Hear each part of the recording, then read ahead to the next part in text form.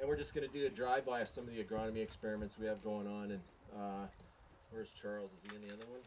Oh, there he is there. You've all met Charles.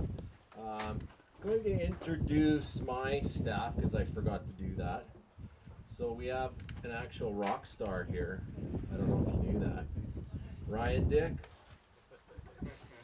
Now Ryan's a rock star in the true sense that he plays wicked drums, but what he doesn't realize is he's actually more of a rock star when it comes to this kind of stuff. Because the amount of work and detail and time it takes to effectively do this at a technical level isn't something for everyone, but he's excelled at that. The other thing you need to know about Ryan is that we grew up in the same farming community, and I literally had to babysit him. Which is weird because he's older than me.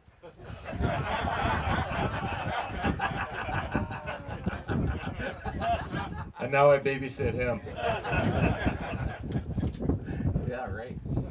It actually does, I think. So you can see our wheat plots with a little bit of applied moisture from a linear actually look a little bit better when Mother Nature doesn't cooperate. And so one of the things we're doing with this trial here is back to tailoring systems for variety-specific management is with Western Canada, we've got some really, really nice premium bred wheats coming along in terms of development with really high yield potential, short, strong strawed. So the question has been is how far can you push the management on them, or what type of management do you need to actually optimize now that genetic potential which is increased. So you do that through higher seeding rates perhaps, you have to do that through different end management perhaps, and so on. And the other one the other issue we have with some of these high yielding CWS varieties is they do display that classic inverse relationship between yield and protein. So some of them are yielding like crazy and still within that bred wheat class, but not really getting the kind of protein that our grain buyers would prefer. And so this study is looking into that, but we're also looking into how well enhanced efficiency fertilizers play into that. So this study is strictly all banded fertilizer from super low rates all the way up to 240 kilograms of N per hectare of actual, and with various ones. So we've got ESN in there, Super U, Agritane, some newer ones out of Europe, and so on. And then we have a second experiment related to this project that relates to, you know, there's two schools of thought around split applications. One is like, why should I bother? And the other one is, why would I ever put it all down at once? And so that one's going to try and tease out how important or how practical is it to split your N applications and achieve the results you want versus just banding it all. Because we don't have as much single shooting going on anymore, and so the idea that we're going to get N toxicity effects at planting probably isn't all that real. So you can go ahead and pull up, Ken, if you can hear me.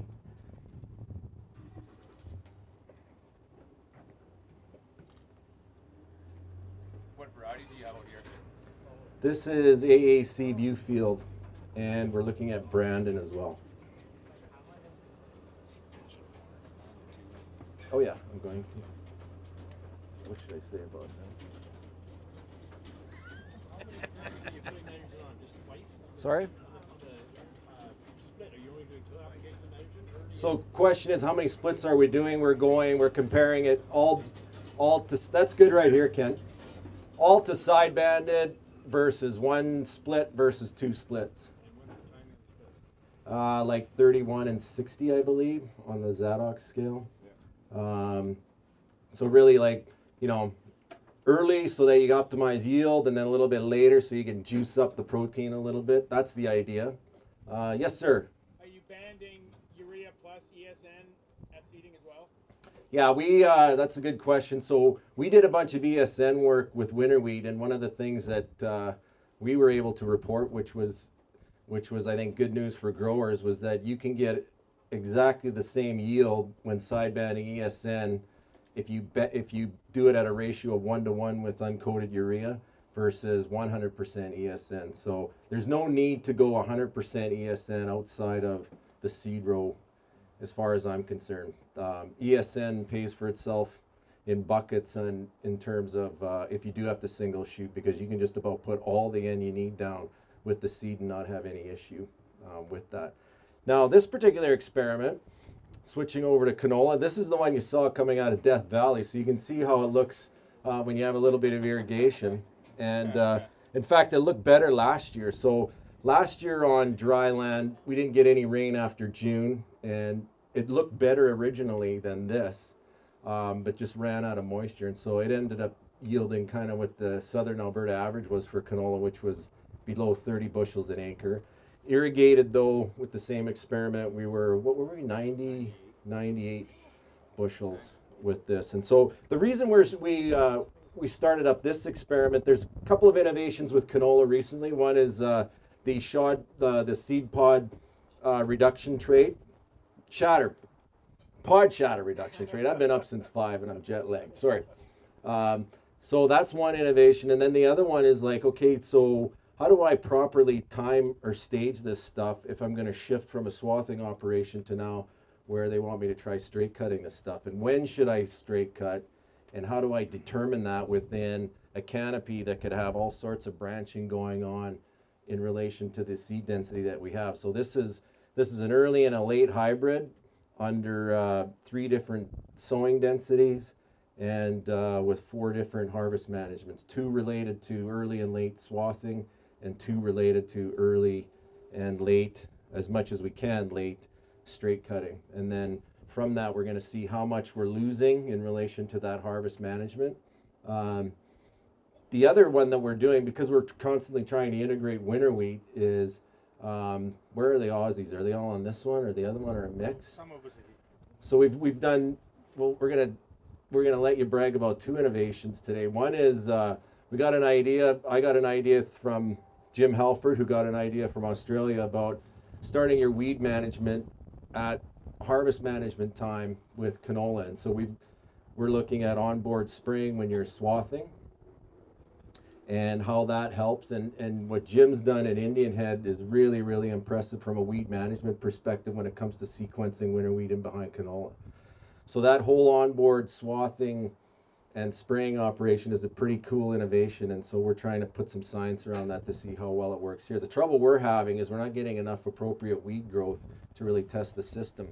2 reasons. One, we have very good weed management with our system, but the other thing is it's tough to get those weeds to grow when you want them to. Yeah, they don't have the moisture, especially trying to time it that way, because you want the weeds coming up naturally like they would in a field, which is in crop. That's kind of tough to simulate in the research world, so we're still trying to grow through that growing pain, as they would say. So you can fire it up, Ken, and keep rolling. We use a lot higher sitting rate too. Yeah. What sitting rate? George. What products are you using in this spray and harvest? What are we using on that one? That folder's in that van over there. I mean, the pre-plant that we're using is pyroxasulfone. Yeah. There's no in-crop though, is there? For the next year? No. But we were spraying, were we not spraying down heat on that one too or something? I can't remember. We got so many new experiments going on. I'm just, you'll see a lot of them too today. So now we're entering some of the winter wheat work that we're doing, and you'll see all of these, and Rob's already talked about this, but what we try and do with our agronomy experiments is showcase the latest variety that Rob's got, and in this case this is wildfire. So every plot, if it looks different, is a function of the management going on here. And yeah, this is good here, Kent. So you can see there's a little bit of variation in here. And so this one is a little bit about system intensity, where we wanted to get our friends that are in the disciplines of weed management and pathology in here. And we're looking at different, this is a pre-plant with pyroxasulfone compared to things like fall 2,4-D, and 1 or 2 shots of fungicide versus none. And so we're getting some nice differences, but this year's the real discussion point about this one this year, these 3 plots here versus, say, I guess these ones here, or some of these ones over here. And Anybody like to guess what the difference might be? Phosphorus. That was all the same. So when I first looked at this and the guys were telling me about this, I was like, well, the stuff that's staying greener is the stuff that's had more fungicide put on it. Dummies. And that really isn't the case here, I don't think. But what we saw this year is, well, out west here, we really don't see any phenoxy issues with putting fall 2,4-D down ever. But once in a while, what you'll get in a goofy year like this year is you'll get that system of, or that situation of head trapping where that plant's trying to outgrow itself. And so that head gets trapped in that boot for a little bit before that auricle really releases and snaps it out. Typically, that's not a big deal. Some people think it is because it actually just looks worse than it is. And so what it's done is all the green stuff here are those ones that had the head trapping in it. That's the biggest difference. There might be some fungicide stuff going on at a different level, but I think primarily what this year is, there's a difference between what the green is fall 2,4-D and the others either have the pyroxasulfone or a glyphosate type regular burn down on it. Okay, So so you spray 2,4-D in fall, yeah, and that's causing issues at head emergence. it can, depending on the environment, but we've never seen it as an issue in terms of a yield limiting practice. In fact, what we've advocated and shown with our other winter wheat studies is really when it comes to winter wheat and its competitive ability, really the only thing you need is a fall 2,4-D application, because there's no difference in yield compared to going either spring or a fall plus a spring application. You get aesthetic differences, so if you're really high on making sure everything looks weed free, go for it, but you're going to be losing money in terms of inputs because you spent money you didn't need it to. Down east, there's more concerns around phenoxy issues, but the big lesson here is it has to be solely 2,4-D. You start playing around with MCPA and whatnot, and that's when you're going to see those issues related to real injury. What kind of weed pressure are you having? You know, it varies from year. We try to rely on natural infestations here, but you know, when it comes to winter wheat, it is such a good competitor. The only thing that'll take it down to a large degree is if you weren't managing your winter annuals all that great. And that's why fall 2,4-D is so effective, because you do it in mid-October and it'll zing those ones to where they're not an issue. So does Ken know where to go? I was going to jump off and maybe double check. Says he knows. He knows, Ken? What's with the brown heads, Brian? In the corner. Is that Brian? Yes. The only difference in You want me to come with you for a sec or what? Fungicide as well. So we initially thought that the plots that got additional shots of fungicide versus none was the thing that was giving it a bit of a stay green type thing, but it's more the fall 2,4-D, I think. Do you have much problems with narrow leaf foxbeard here, or is that not really? It's around, like Charles, you may want to comment on that. Where did he go? Oh, what the hell are you doing back there?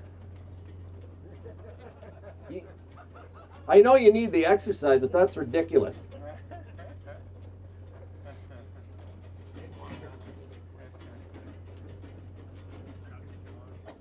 Well, he's smart. He's going to walk to his vehicle. My van's about going to be 2 miles away by the time we're done.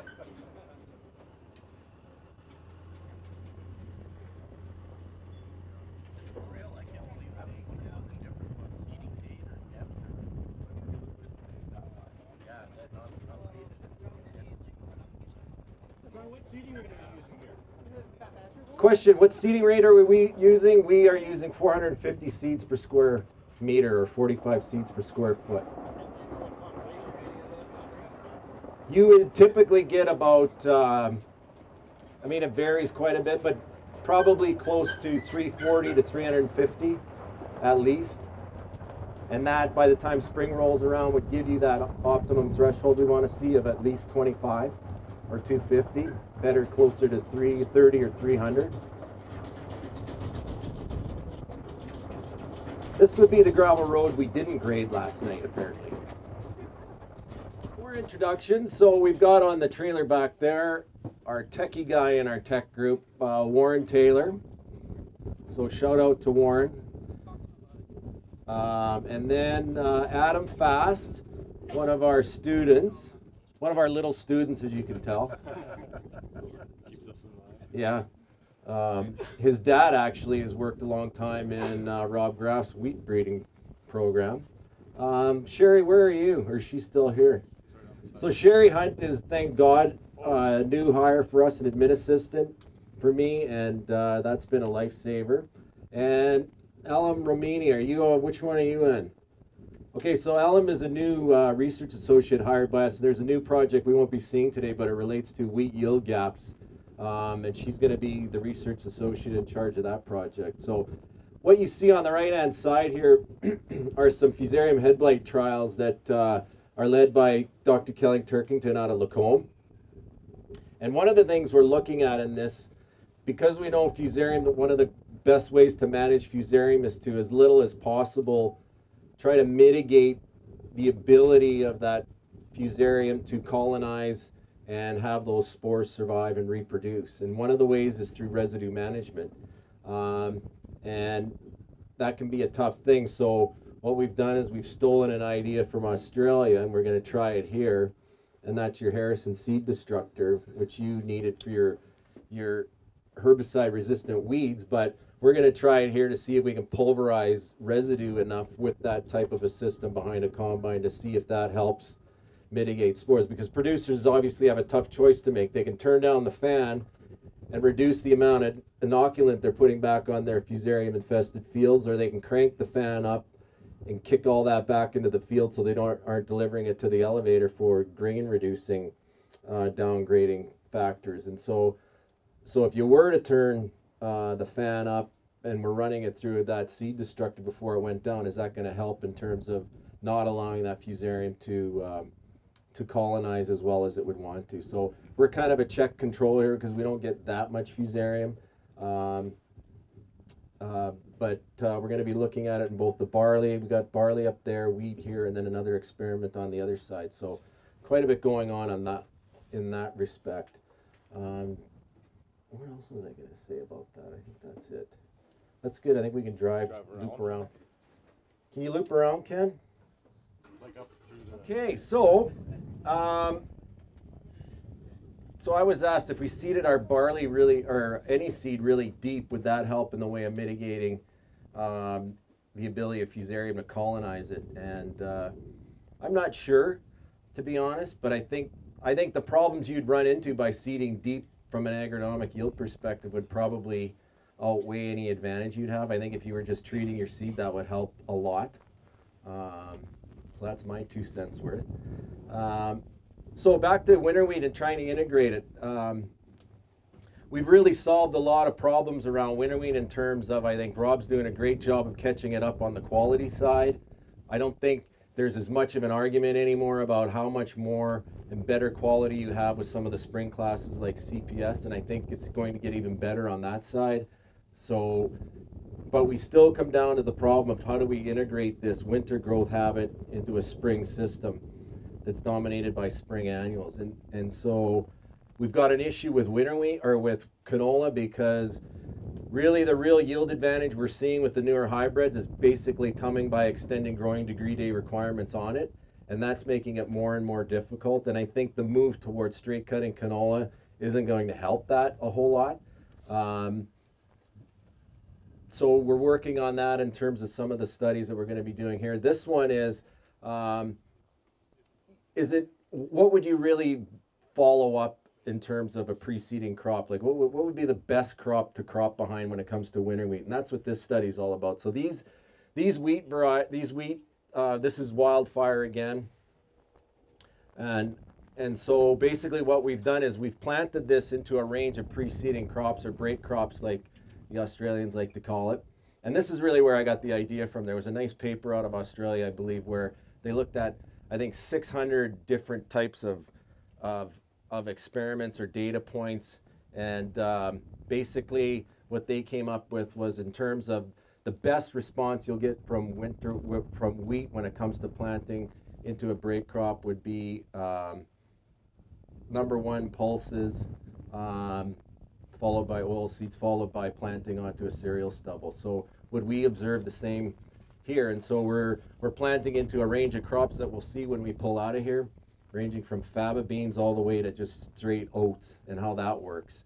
And then what we're doing to measure that is we're going to be planting either winter wheat or spring wheat right after it, and then following it up again with wheat again, either spring wheat or winter wheat. So we'll have winter wheat, spring wheat, winter wheat, or spring wheat, or winter wheat, just to see if there is a response. Is it persistent through a second phase of that? So that's that. So, Claire. Well, in north, the Peace region, it's always peas. It's the only thing that comes off early enough to plant. Yeah, and so there's the practical thing, and straw is still an issue. Yeah. There's no straw really by spring. right. So what we've seen from a residue perspective is that the studies we've shown to date is that you don't need canola. Your pea stubble and your barley silage stubble gives you the same yields of winter wheat that canola stubble would.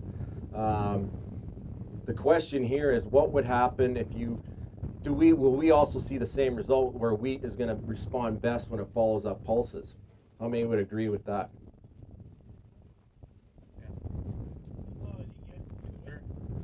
Yeah, so what I think we'll see, but I think what we've found so far with our rotational studies is that you actually get a yield drag when you pull canola out. And so I would argue that probably canola may be more important for us, but we'll see from the data when we're done. All these are real new trials, so we don't have all the answers yet.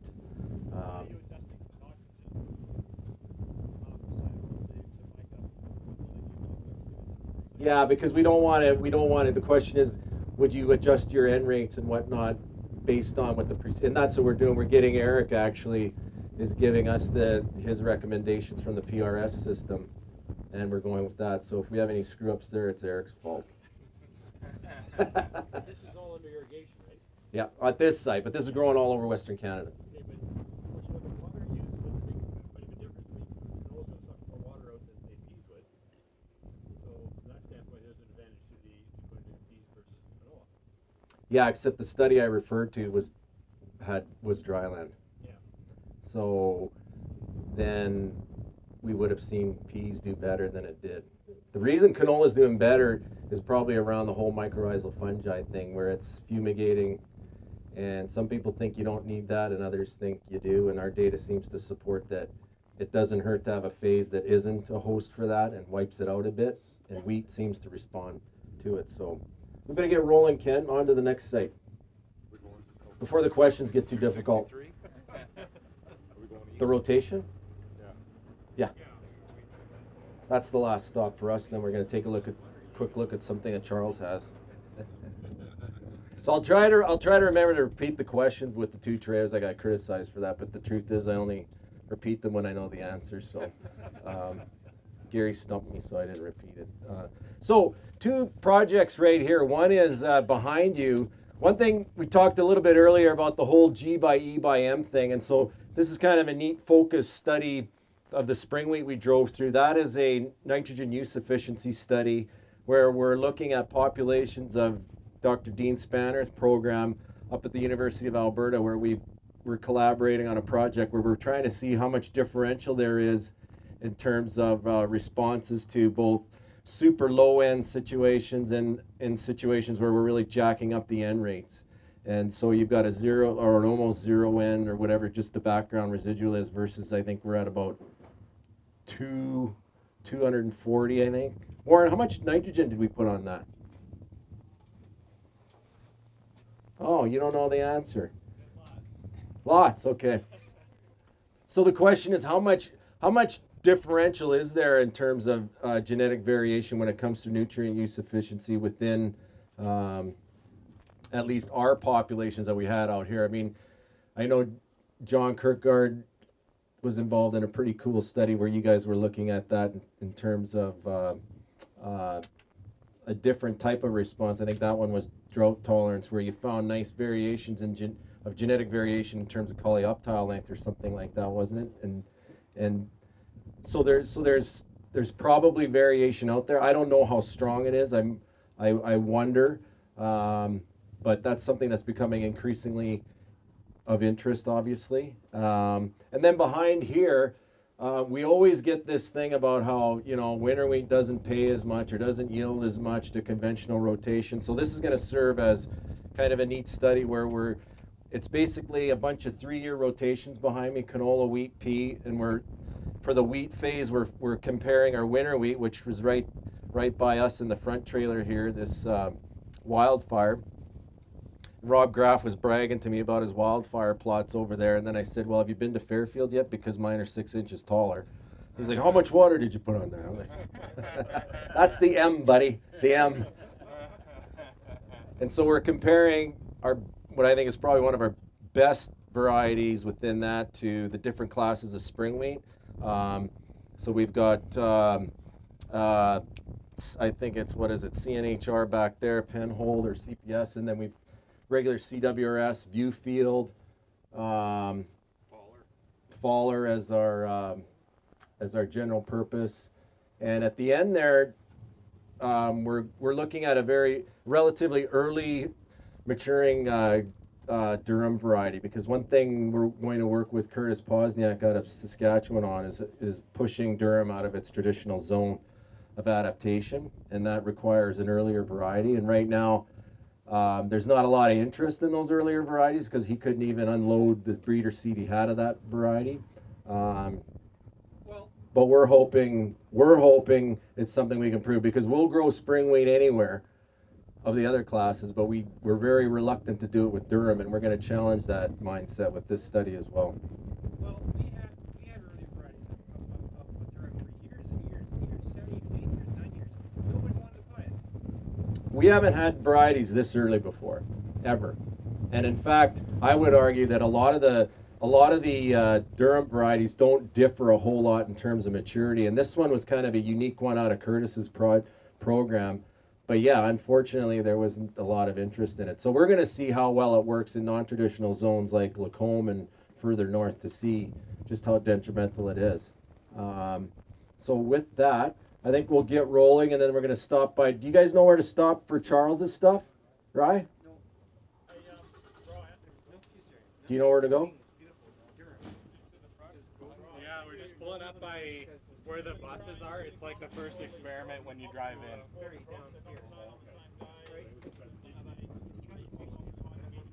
Yeah, so the question is, are you optimizing the phase of the system? And that's what we're trying to do, is fully optimize each system so that, you know, you set up winter wheat for failure by treating it the same as a spring wheat or vice versa. So in this case, it's like we're pushing it as much as we can to see what kind of responses we get from it, and we'll see what happens. We're also going to, I think, be doing some carbon measurements out of there, see what kind of sustainability metrics we can pull out of this as well. So there's that Durham variety right there, that earlier one. I forget, I think it's CDC Desire.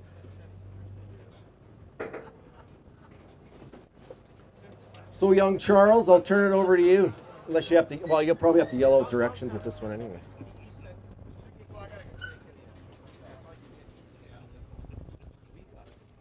Okay, we just have a few linear tracks to go over here. But, so, yeah, again, I'm the wheat scientist here. My program works fairly closely with Brian's program as well. So we toured a bunch of Brian's experiments. We have 4 experiments over on this next strip beside us here. Some of them we won't be able to make it to today just because the linear irrigation is right on our road to get there. But we're going to stop at the front there and talk about one of the new rotation experiments that we're starting up here.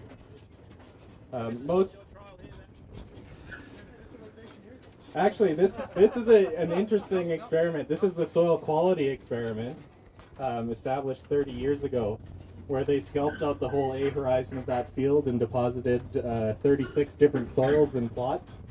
And it was initially irrigated wheat, actually, right here, and there's another dryland site around. And they were basically looking at what defines a quality soil for the semi-arid prairies. So it's since been seeded back to perennial grasses now. But anyway, so these experiments beside us here, this one over here is looking similar to the preceding crops that Brian was talking about before wheat. We're also doing that before soybean. So soybean is it's kind of a newer crop for this area. As shorter and shorter season varieties of soybean are released, it starts moving its way westward. And I'm actually originally from Manitoba, and I did my PhD on soybean production. But for that experiment, we're looking at pre-seeding crops, either wheat, canola, soybean, or corn, and basically creating stubble this year. And then next year, we're going to come in and seed soybean across the experiment under either conventional tillage, which would be a tandem disc, or seeding zero tillage. The idea is that the pre-seeding crop stubbles will tie up certain nutrients, making them less available. But also, we're looking at the speed at which soybean established in the spring under weedy and weed-free conditions. So the idea is that we're trying to take a systems approach to develop a soybean management program to help the crop basically be as competitive as possible and try and mitigate the spread of basically glyphosate-resistant weeds. Because most of the soybean grown on the prairies is glyphosate resistant. So this experiment right beside us here is another new rotation that we have starting up. And it's looking at a wide range of sort of what we call diverse crops or minor crops. It's funded under the diverse field crop cluster. And basically, we have most of them are actually at that other end, but What kind of tillage is that? yeah, we have a lot of gophers and moles and everything. Anyway, so this experiment is looking at right now we're in mostly the oilseed phase. So we have flax, we have canola, we have industrial mustard or Brassica carinata. We also have yellow mustard, oriental mustard. And multiple other things. Farther at that end, we get even more diverse, where we're looking at canary seed, sunflowers, as well as some other mustards. And the idea is, with this rotation, this is the first year, so this is our kind of diverse crop year. Next year, we'll go into the pulse phase, where we're either seeding them to field pea or lentil. And basically, this experiment is looking at how can we fit these diverse crops into crop rotations. So we're looking at mostly the legacy effects that many of these mustard crops have and what that will do to nodulation and rooting of the pulses next year, but also down the road. So we're doing a wide range of measurements, focusing on agronomy, but we're also looking at weed management implications because many of these crops don't have the best herbicide management program available. We don't have enough registered herbicides for these crops. In addition to that, we're also looking at soil health concerns, and we're looking at soil moisture over the course of the rotation as well. Any questions on that? That's a very brief overview, but I think we're kind of out of time here. So, any questions? Good. Well, now you know why we hired this guy. He's going to be a rock star in his own world. So thanks. I think that's it for us. We're actually on time. I think too. 4:30. We're on time. So thanks for your time coming out and your attention, and hopefully we'll see you out here another time.